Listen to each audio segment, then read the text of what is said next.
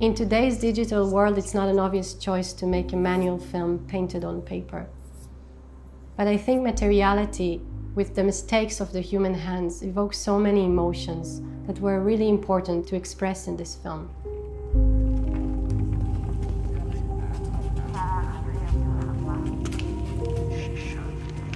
The process of animation, for me, it was very new. I think it's very particular to Tal, to her voice.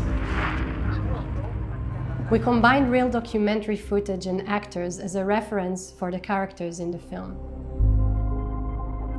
The actors had to imagine things that were not there and would only appear later in the animation.